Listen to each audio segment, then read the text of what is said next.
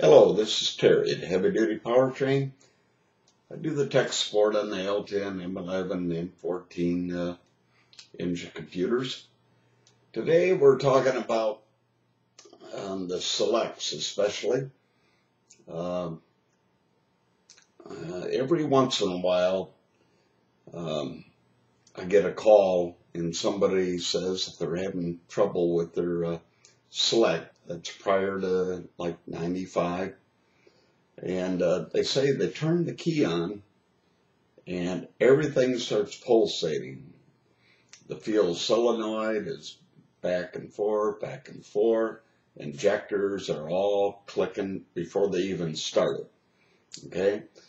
Normally, that is a sure sign that the microprocessor has got problems, and it'll throw a 343 code, and sometimes a 121 and a 115 code, which ties in with your cam sensor.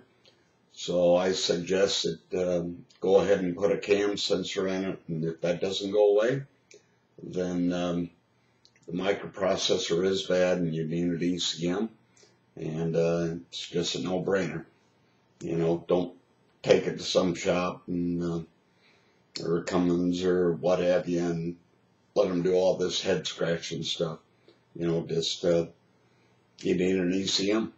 So hopefully that'll save you a lot of money. I just dealt with that today on a municipality, and they were glad to hear that, and we'll get you back on the road. And normally the core is good, and that's your April tip of the month, 2010.